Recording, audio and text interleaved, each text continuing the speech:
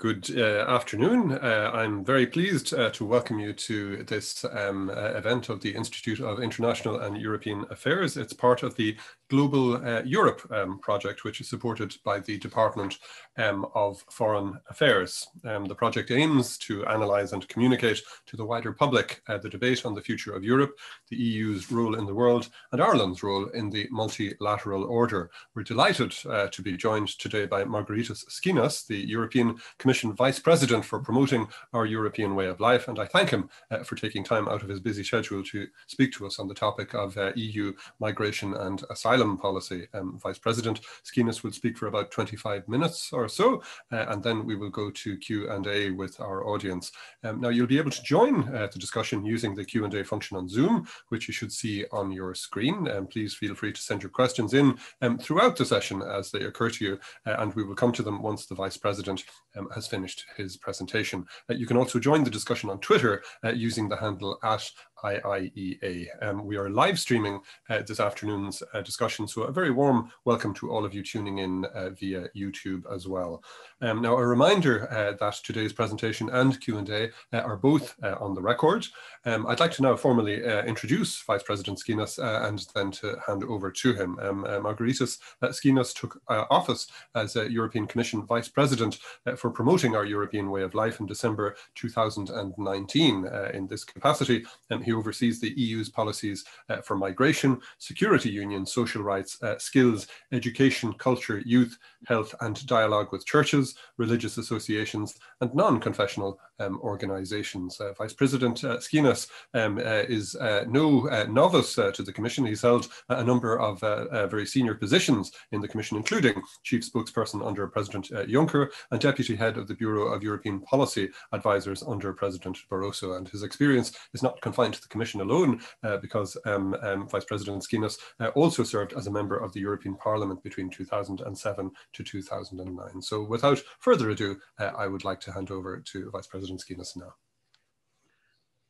Good afternoon. Thank you, Professor Barrett.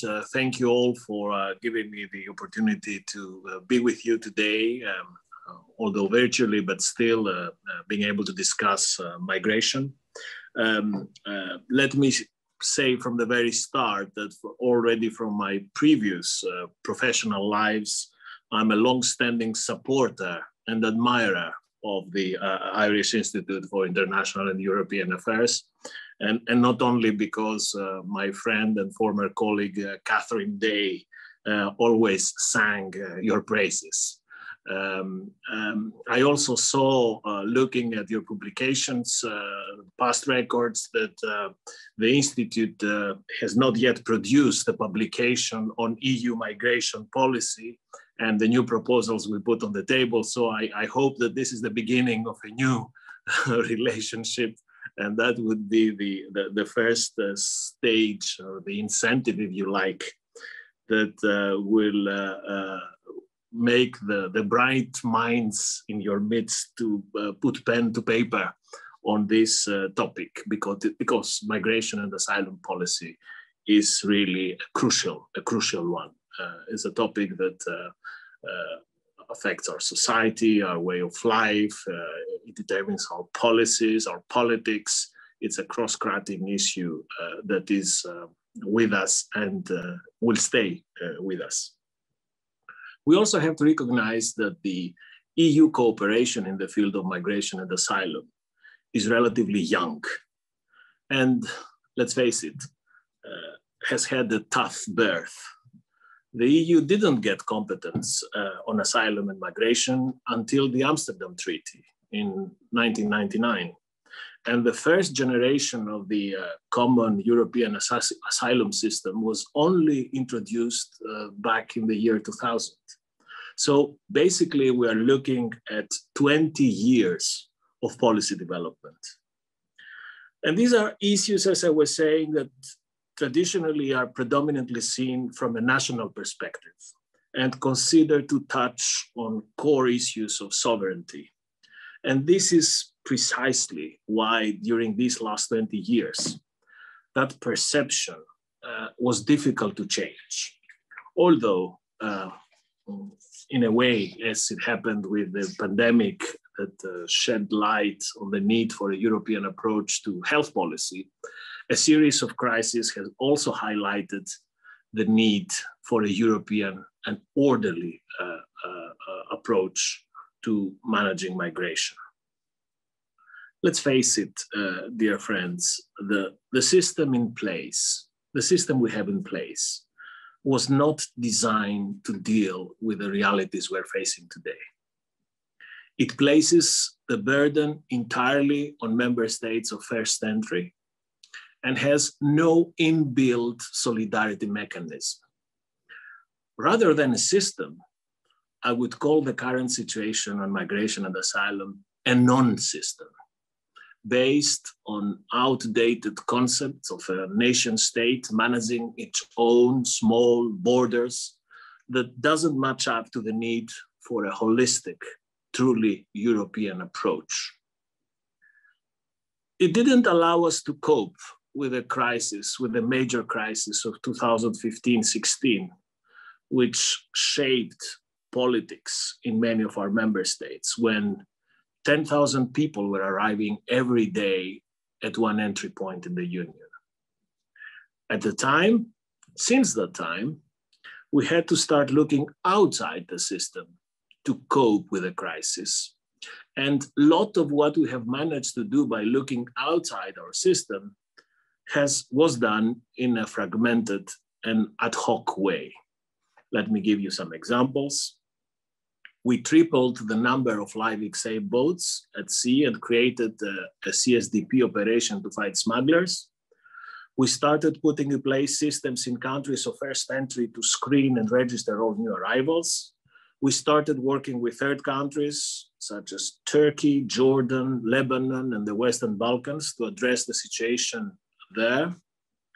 We started raising funds to address the crisis in Syria and to address the root causes in Africa and our neighborhood. And we put in place ad hoc, fragmented, ad hoc, separate solidarity mechanisms. We did try back in 2016 to modernize our common European asylum system with a Commission proposal.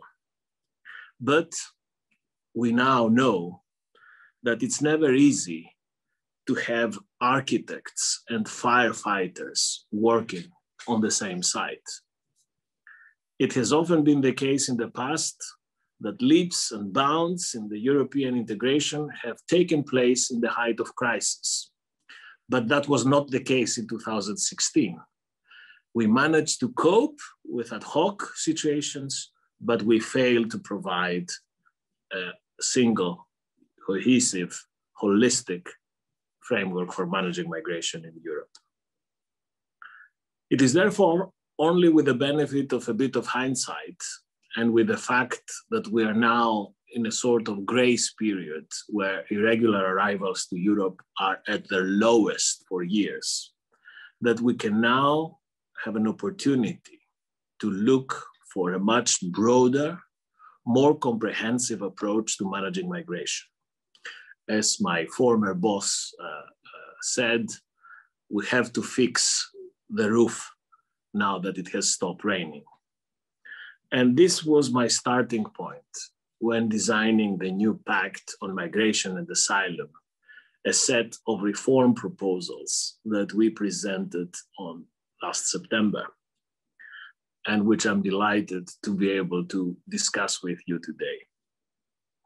Our proposal starts by recognizing that no EU member states lives migration in the same way, and that each have very different but equally legitimate concerns, all of which deserve to be taken into account in any European approach. A major mistake of the 2016 proposal, which was a proposal from the heart, was that automatically created red lines and very deep gaps between competing blocks of states. That's why with our new proposal, our starting point is to recognize that everyone's concerns have to be accommodated and taken into account. With this in mind, I would like to, I always do, to present our proposal for a new EU Pact for Migration and Asylum as a three-story building, as a building with 3 floors. The first floor is the external dimension. We have to recognize that migration starts outside our borders. This was one of the stark lessons of 2015, that if we don't cooperate with countries of origin and transit, readmission, on issues like capacity building, legal migration, we will never be able to manage migration internally. The new pact represents a change of paradigm in the way we engage with our international partners on migration, recognizing that this is a global phenomenon which calls for global solutions and responsibility sharing. Just on Monday, 15th of March, we had a historic meeting, a jumbo council of foreign and home affairs ministers together in one virtual room for the first time since 2015. And this was done not as was the case at the time in the aftermath of the Lampedusa tragedy, but this was done under normal circumstances with our pact proposal on the table, aiming at solidifying the need for this paradigm shift I was referring to earlier on the external dimension of migration. We know well that a one-size-fits-all approach won't work in this area.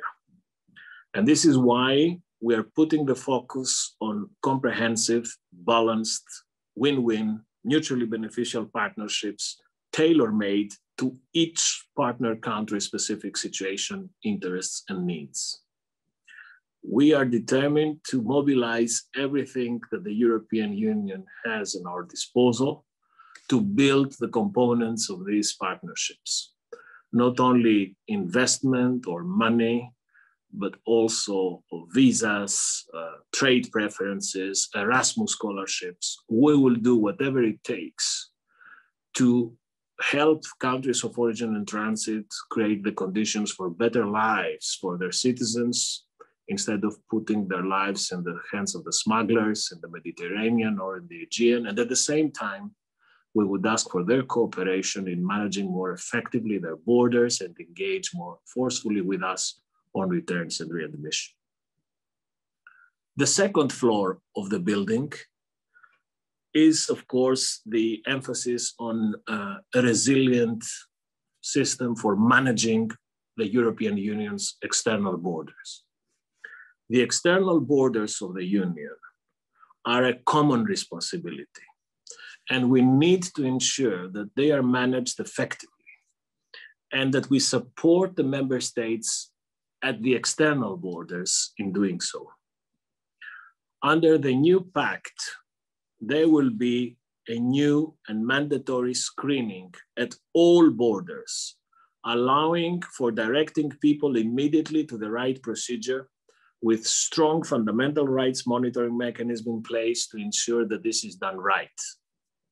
Alongside the new border procedures, we will create a seamless procedure at our external borders, which ensures people are quickly channeled to and through the right procedures. This is crucial because we have seen clearly in the past how inefficient procedures in the borders can cause hardship and dysfunction in the system, keeping people in uncertain situations for long periods, such as the situation in Lesbos or Calais. And this will be complemented by a new European ecosystem geared towards effective returns. Europe will continue to be an asylum destination for those who flee from dictatorship and oppression. But those who have no legal reason to be under the European Union's legal protection will have to be returned. So this new system of external management borders, the management of our external border, would be a crucial element of responsibility in the overall policy mix of the future European migration policy. And this will be, of course, complemented by the reinforcement and building up of our new European Coast Guard and Border Guard Agency, Frontex, which will have a standing corps of 10,000 staff by 2027 and an increased budget of 6 billion for the next 7 years. Finally, the third floor of the building of the proposal would pertain to strong and fair solidarity and burden sharing arrangements. A credible European migration system must be able to provide for permanent, effective solidarity for all those who are, by geography, are the most confronted with migratory challenges. So this third floor is a key element of the overall architecture, of the overall construction. And this solidarity, of course, also has to be one of that it builds on the lessons learned and respects respective red lines. Solidarity will be the rule in the future European migration policy. But we feel that it is possible to combine the principles of flexibility with guaranteeing that effective solidarity is available when needed. So what member states can do is choose how they would contribute into the solidarity effort, not if they contribute. In other words, there will be no exit door from the solidarity floor. Dear friends, all these new proposals we're presenting under our pact must be seen as a connected whole, as a connected circuit, not as the current patchwork of regulatory fragmentation that we were discussing earlier. Our new proposal is for a system where there is one circuit and everything connects to everything else. Screening, border procedure, asylum procedure, returns, solidarity, everything must connect seamlessly.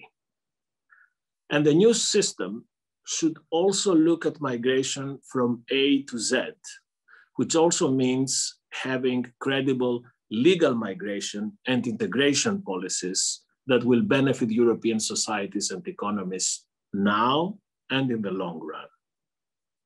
It is designed as a much more effective and comprehensive governance system that ensures that solidarity is effective in practice and that the challenges of migration are addressed comprehensively, be it outside or inside our union.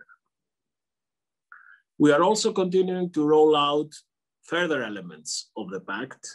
In April, we'll come forward with a voluntary return and reintegration strategy, and we will also soon put forward proposals on the future of Schengen. Since we put the proposals for this new system on the table last September, 23rd of September, the pandemic, of course, has limited somewhat the ability to advance the discussions and the negotiations with the full ambition that I would have liked. But nevertheless, I believe that the discussions that have taken place so far and recently in the Jumbo Foreign Affairs and Home Affairs Minister last Monday do present a path forward of convergence. I think on these issues, despite their sensitivity, as issues where there is a wide recognition emerging that member states can no longer go it alone. In the area of migration and asylum policy, as much as in health policy, now is the time for Europe to come together around practical and fair solutions. And I'm also convinced that this is an area where we need Europe the most. It remains the fact that the biggest pull factor for irregular migration to Europe today is precisely the lack of a proper and common European migration management system. This is what makes smugglers richer and richer. The fact that they somehow think that the lack of a system, of a comprehensive system, allows for the gaps and the cracks to be advanced, exploited, and this creates a permanent pull factor that we need to address. Now is the time, and I'll finish with that, to move away from these ad hoc, fragmented solutions and put in place a common European framework to what is a common European challenge. I will stop here and look forward to our discussion. Thank you very much indeed, Vice President Schinas. That was a fascinating introduction to a topic which is of huge importance and relevance. So I'd like to invite those in the audience now. We've a big audience of about 100 participants here today. The attendance at many of the Institute events has really been facilitated, I think, by the ability to watch them online. So we're delighted to have so many participants. So now is the opportunity, if you like, to pose questions relating to the topic addressed. I might abuse, if I may, my position as host by perhaps getting the ball rolling in this regard. First, maybe one question. The European Union is the world's largest provider of development assistance, and the Pact, of course, reasserts the Union's values and support for human rights. But is there nonetheless a reputational risk for the EU associated with the Pact's strong emphasis on effective returns and readmissions mechanisms and on legal pathways? That would be one question. Secondly, if I could put, without overburdening you with questions, but if I could put a second question relating to two countries, what significance would you attach to the UK's changed status as a third country on this issue? I suppose EU-Turkey relations would be another one there. They continue to be fraught in a number of areas, and yet the European Union and Turkey are condemned to interdependency, if you like, particularly on the issue of migration and asylum. So in this context, what scope would you see for continued constructive engagement between the European Union and Turkey within this new vision for EU migration policy? So I can't be accused of giving you too easy questions to begin with, but there you go. Okay, thank you for that, Professor Barrett. Let me start with the returns and readmission and the reputational risks or not. I think that the center of gravity of the Pact is an effort that we intentionally made to find the right mix between solidarity and responsibility. Because one of the lessons we learned from our 2016 failure is that we came forward with the solidarity element, with the third floor, without being able to prove that the responsibility elements were in place, the first and the second floor, third countries and borders. So obviously, those member states who were rather reluctant used this as an excuse to create the problem, the gridlock in which we found ourselves 6 years ago.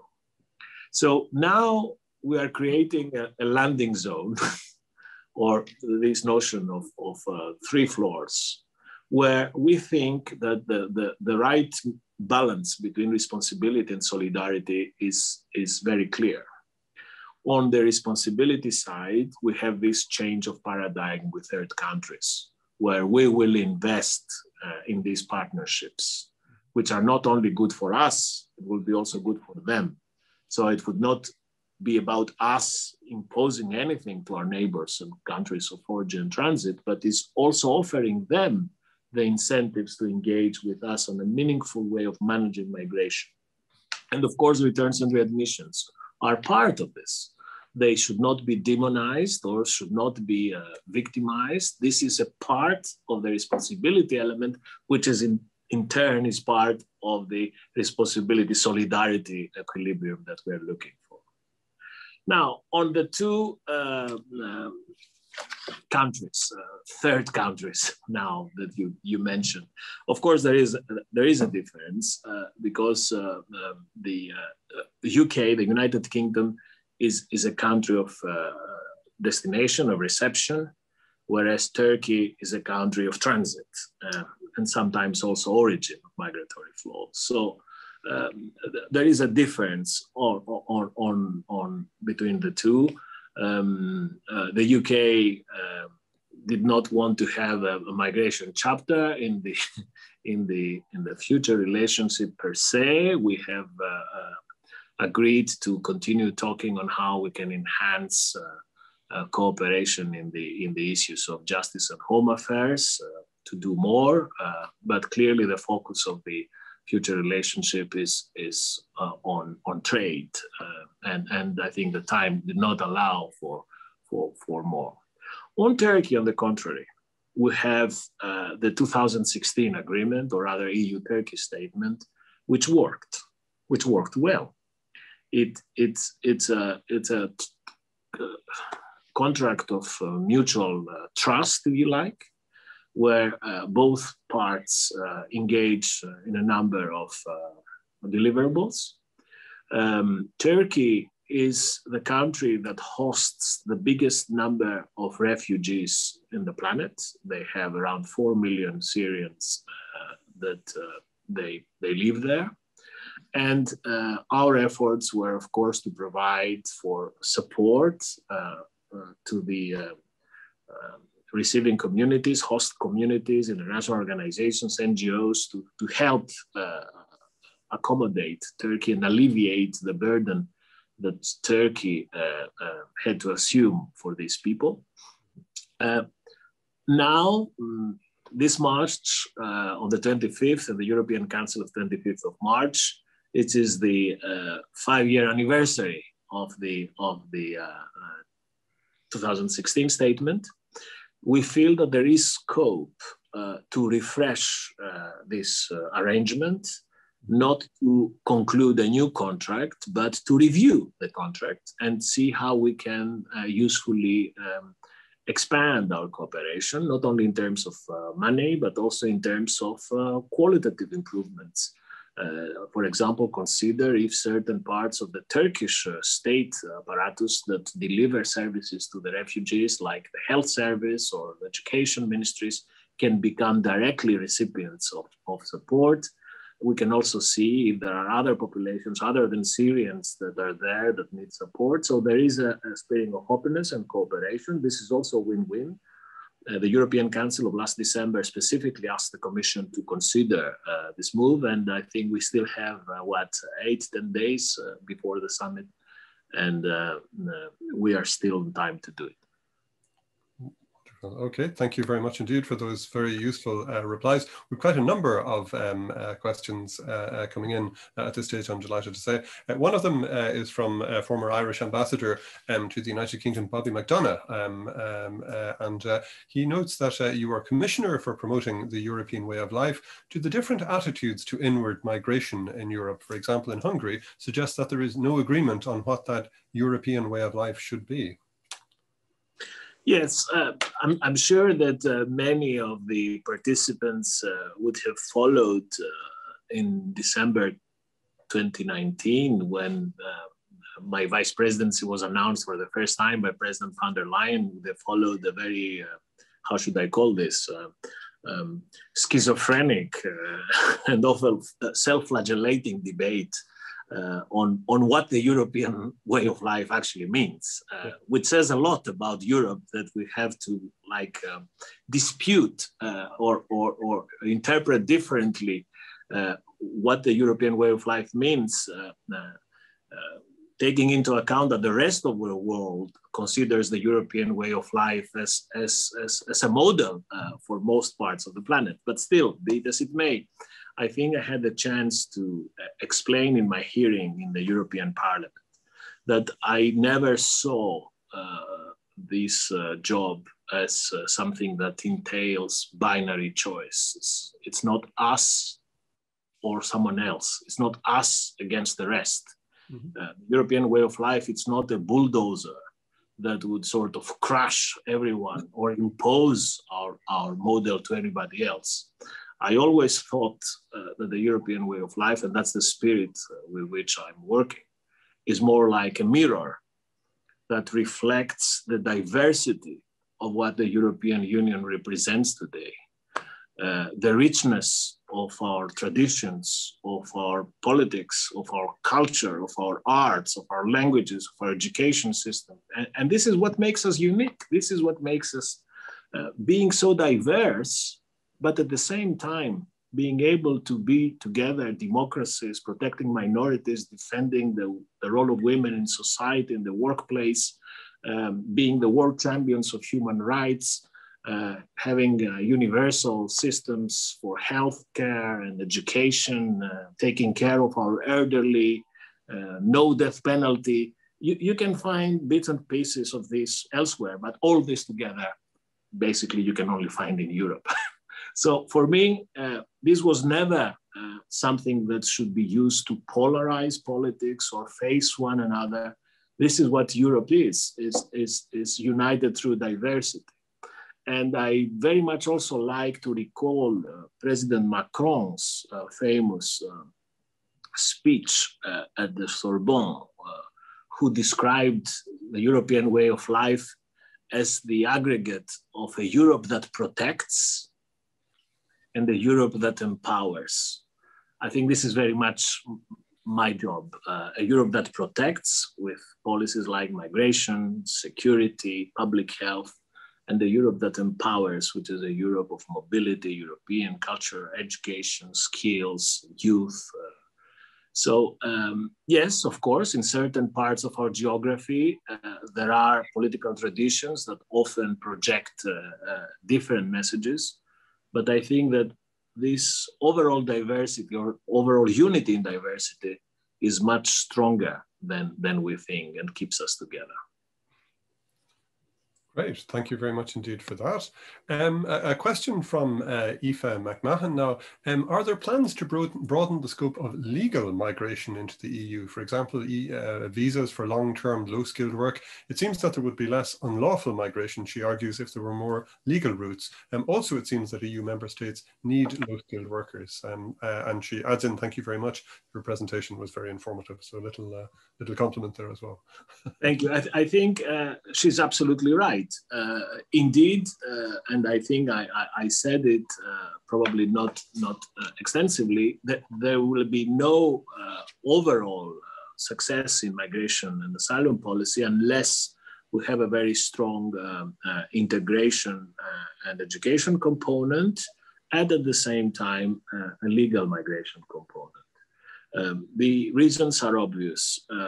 Not only demographics, Europe still faces a huge demographic challenge, but also we are facing a skills gap.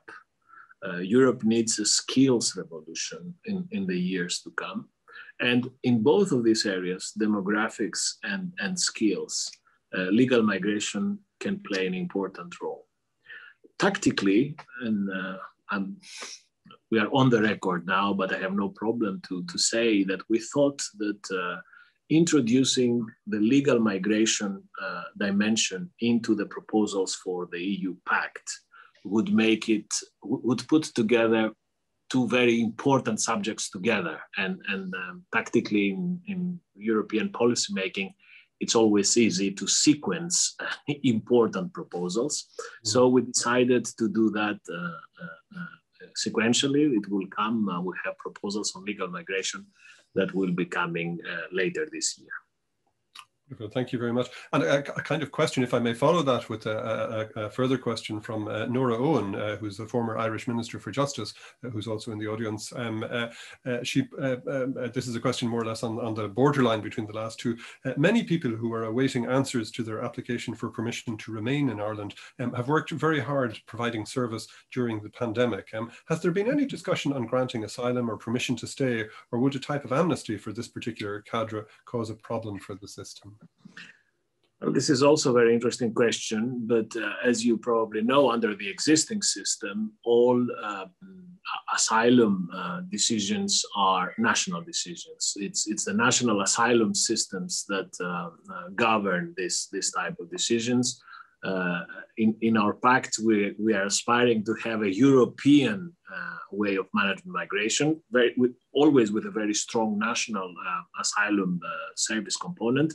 But under the new proposals, we also provide for a reinforced role for EASO, the European Asylum Agency, which will be helping national authorities. So I think this is a totally legitimate request to consider, but it does not depend from Brussels. This is something that would have to be discussed and decided upon at national level. Very good, very good.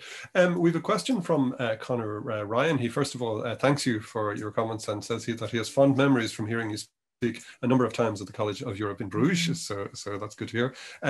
Now, Conor wonders if you could convey, if we could convey the following question to you: is there really true solidarity among member states if countries like Hungary, for example, contribute to the new migration pact merely by organising or facilitating returns, or could contribute by doing that? And he notes that he remembers a director of Human Rights Watch describing this element of the policy as like asking the school bully to walk a kid home. He wants to know if you have any thoughts in relation to that. Yeah, I think one has to compare what happened back in 2016 with what we're trying to do now. Back to 2016, let's face it, we failed. We failed for the reasons I discussed. The overall balance, responsibility, solidarity was not there. Also, we were in the middle of the crisis, so it's always difficult to have firefighting and architects, firefighters and architects together, as I said.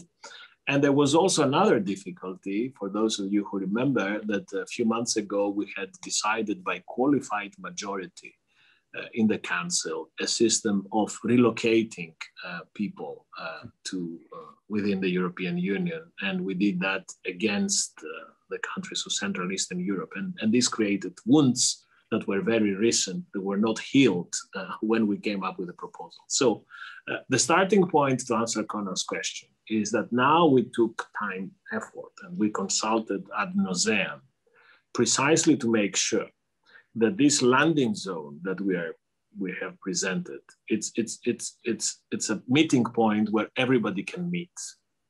That we do not want to reproduce the red lines of 2016, but we want to create the conditions for an agreement. And we have to offer alternatives to different geographical settings, but alternatives that contribute to the overall functioning of the system. Let me give you an example. The way the system is designed to work, the moment that a member state at the point of entry pushes the solidarity button and requests a certain amount of solidarity and help from the union, it is the solidarity machine that is being activated by the Commission. So we make sure that the member state that asks obtains a certain amount of support and help they need. We are confident that we can do that, that we can produce matching the demand with the offer. If there is a part of solidarity that is still missing, we can still have a second round of collecting contributions. And if at the end of the second round, there is still something missing, then ultima ratio, it is up to the Commission to issue an implementing act and impose the level of solidarity that's missing. That's the overall system. That's what guarantees solidarity permanently. Now, at the same time, those who are to provide solidarity, including countries like the one that Conor mentioned, should be given alternatives, but meaningful alternatives. And this idea of return sponsorship is not at all reminiscent of the bully who takes the boy back from school. No, on the contrary, it takes pressure off the system it is not relocation, but it's a meaningful contribution because it takes pressure out of the system. So a meaningful contribution to the solidarity basket. These return sponsorships will be done with the help of Frontex and with the financial instruments of the community budget. And at the same time, there is a clause that's not very well known, but there is a clause there that if a member state that assumes return sponsorships fails to implement them fully, this member state would be obliged to relocate those who have not been returned under the return sponsorship scheme. So, as you would see from the new system is designed to create equilibrium at any moment, at any time. And key to that is what I was saying earlier, that there is no way out of the system. There is no exit door. You cannot pay your way out of the solidarity obligations. And again, this is the notion of the landing zone. And this is why I'm an optimist, I'm a born optimist, but I think that this time it can work. Okay, well, hopefully that optimism will prove justified. Dara Maloney has a question. Is an increase in staffing numbers and in their budget, of Frontex's budget and in their numbers necessary, given that the number of migrants and asylum seekers entering the European Union reduced greatly in 2020? Yes, it is true that we are now discussing migration in normal circumstances without the heat of the 2015-2016 situation. It is also true that this is not the result of, let's face it, let's admit it, this is not the result of our policy success. This is also related to the global halt that the planet is finding itself in due to the pandemic. Mm-hmm. So at any moment, things can change. And it's now an opportunity that we have is to plan and work under normal circumstances so that we are prepared against all eventualities. Our projections here at the Commission point to an explosion in demand for mobility that would follow the pandemic.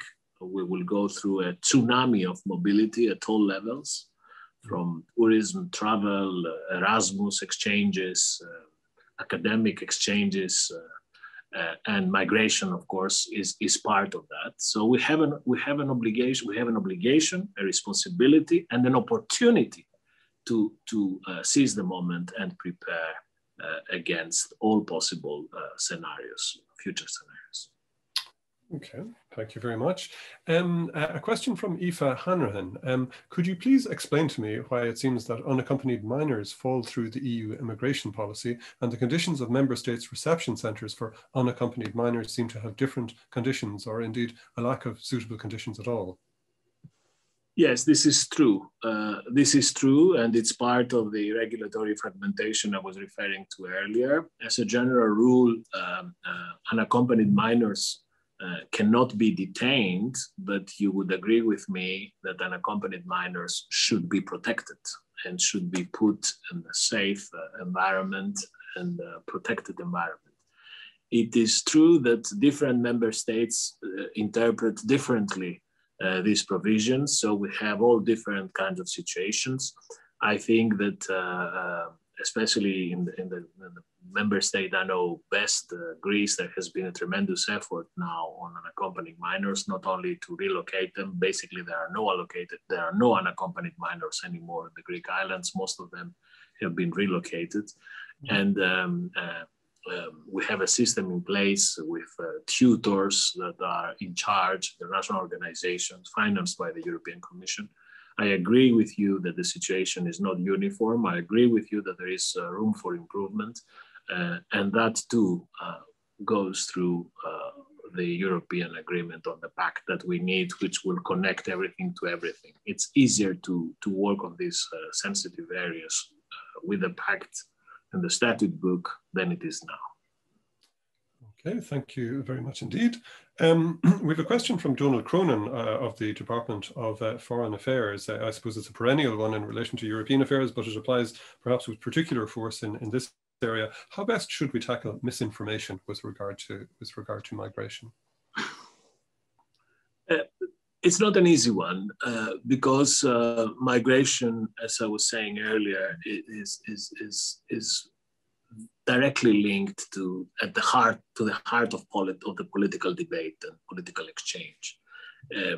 We have been calling both the commissioner in charge of Home Affairs and myself for 2 years now for a more sober approach to migration. We want migration to be a normal subject, as environment, if possible, as agriculture, but it is not the case because there is a direct link with political debate. There are, political parties and political groupings that are single issue parties based on migration. So the efforts to de-dramatize migration are not that simple. So yes, we're facing with lots of disinformation, lots of conspirationism. In my previous life as chief spokesman for the Commission, I have seen my picture in billboards in different parts of the European geography as Soros's friends, as the Greek who wants to Islamize his country, and so on and so forth. There is only one way to cope with this sort of pathologies is fight back, answer back, debunk. We are trying to do this in the Commission. I think since we are a prime target of these attacks, now we also have developed the capacity to respond in a way. The era of innocence is over for us too. But there is always a limitation when you are attacked by the extremists, by the populists, to reply from Brussels. There is always an asymmetry between a vocal populist attack and the Brussels institutional response, which can never be equal in intensity. But I will say this: the best way to face the populist phenomena and win the battle is to have a European agreement on the EU Migration and Asylum Pact. Because those who have attacked our pact are mainly the extremists and the populists in Europe, not mainstream parties. When the mainstream parties, we had an equal share of complaints and pain. For me, it's a good thing. It shows that there is a way to compromise where everybody protests. That means that there is room to get an agreement. But those who attacked violently the pact were the extremists and the populists. And we have two important fights against these forces in Europe. Next is the German legislative election in September this year. And the other fight will be the French presidential election in May 22. There is no better way to silence the populists by being able to show that Europe can produce agreements on difficult issues like migration. And this is a moment. We can do it. We can do it before the two elections. Ideally, we could do it in between. But if we do it after, I think we won't make a service to our democracy. We will help the extremists more. Okay, thank you very much indeed for that. We have a question from Sarah West, who thanks you for your informative presentation. She wonders if you could speak more about the new pre-screening at borders, where asylum claims would be initially assessed, which would take into account if there are low levels of successful asylum claims from their country of origin. And she asks, how can this be reconciled with the obligation to assess individual asylum claims? I think that what I'm going to say is something between the first and the second floor of the building. When someone arrives at the external borders of the European Union, something needs to happen.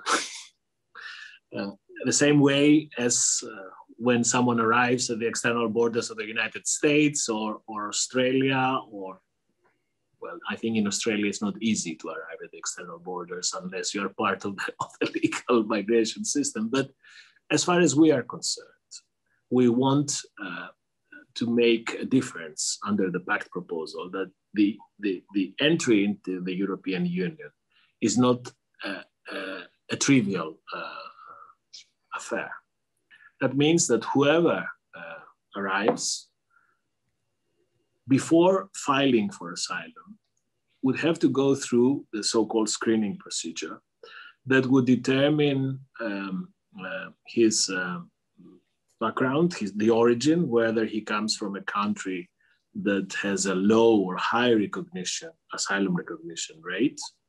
We have to have him checked for health and security.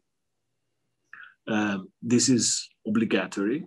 May I remind you that the butchers of Paris and Bataclan came through the Greek islands and found their way in 2015 from Syria to central Paris in a week without any control, without any filtering, without any screening. So we need this screening procedure at the border. It is a procedure that would be fast, and we will seamlessly connect to the next stage, which is the border procedure, which is the asylum procedure. But we need this first screening test. And of course, that would determine this connectivity of the system that I was referring to.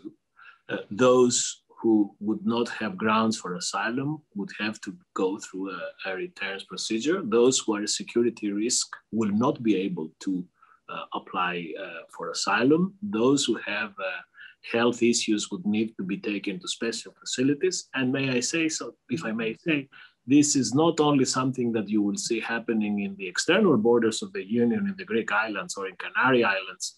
This can very well happen in Dublin Airport or in Amsterdam Airport, because these are all part of the Union's external borders. So we do need the screening procedure. We will have full guarantee of respect of fundamental rights, because we have provided for a reinforced role by the European Fundamental Rights Agency, who will be present in helping member states to handle these procedures according to our values and our principles. So yes, we need the screening procedure, and I think it's good that it's part of our policy mix. Okay. A question then that perhaps overlaps a little bit with that. We have a question from Ross Fitzpatrick, who calls attention to allegations that were made about Frontex, that it was involved in illegal pushback of migrants, which led, I think, the UN Refugee Agency to call on EU countries to investigate. And he wants to know, what steps are the Commission taking to ensure that Frontex isn't engaged in doing anything illegal in terms of pushbacks? Yes, first of all, I fully agree that all allegations pertaining to these kind of incidents need to be investigated. And not only as a means to attribute blame and demand responsibilities, but also as a major element of legitimizing the increased role that we expect from Frontex in the years to come. So these allegations have been investigated by the management board of Frontex, and these are 13 allegations at all. They have been investigated thoroughly, and 10 days ago, the management board ruled that there was no involvement of the agency in this type of incidents. I repeat that we are the European Union, and everything we do on migration and asylum would have to be compatible with our values and our principles, cannot be at the expense of our values and principles. So everyone who aspires and is entitled to file for asylum should have the possibility to do so. But at the same time, the Frontex regulation clearly allows the agency to fight smugglers, to ask smugglers to deviate from their course. Frontex is under legal obligation to help us face and respond to hybrid threats. May I remind you that a year ago in the Greek-Turkish land border in Evros, there was the weaponization, the instrumentalization of 20,000 poor people who were put in buses and were brought from Istanbul to the border with a promise to, you will be in Munich tomorrow morning. Europe needs to be able to face, to defend the border, to defend our collective management of the border against all these threats, without putting in doubt the right of individual filing for asylum. I do not think that these things are antithetical. I think that they are perfectly, it is perfectly doable to combine effective border management control with the fullest respect of the legal rights of an asylum seeker.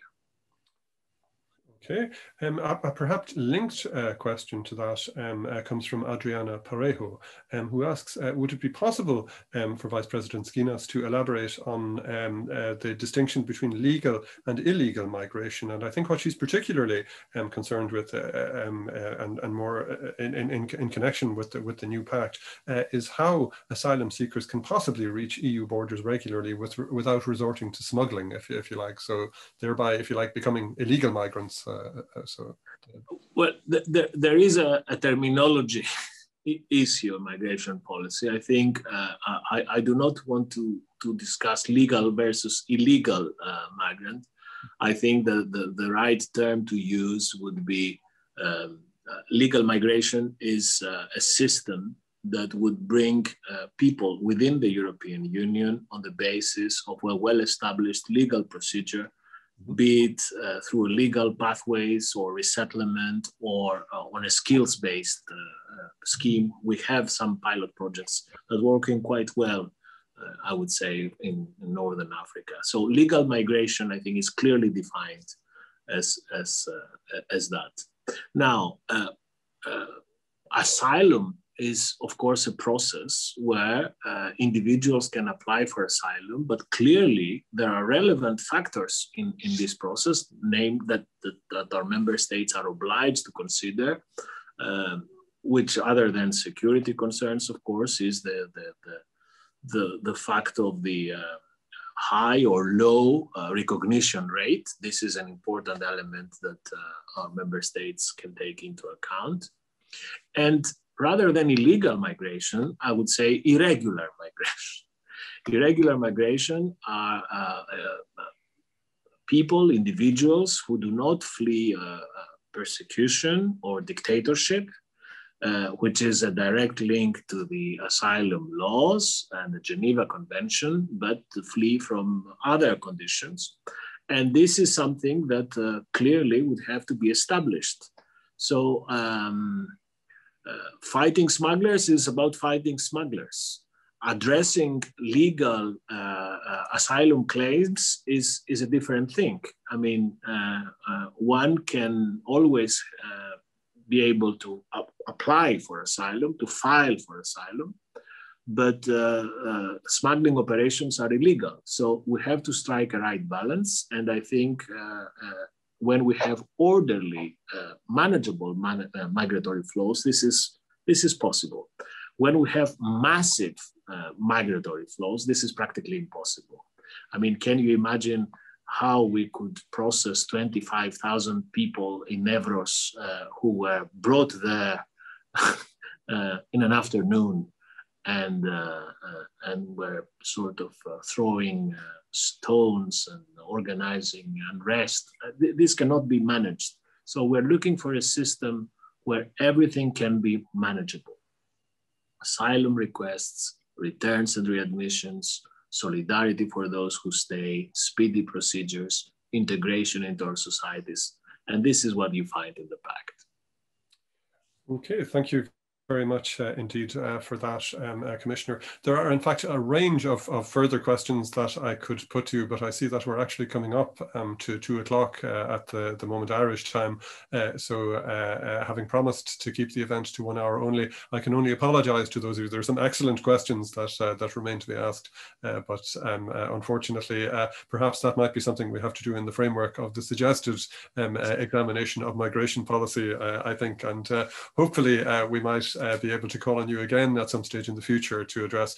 You've done wonderfully in answering a range of questions. As an academic, I think I would feel quite challenged if I had a range of questions from such containing such a broad number of issues. So it's wonderful that you came here and you were so willing to deal with those questions again. Great to have you back, and we look forward to welcoming you not just digitally, but perhaps actually in the flesh in the not too distant future, Commissioner.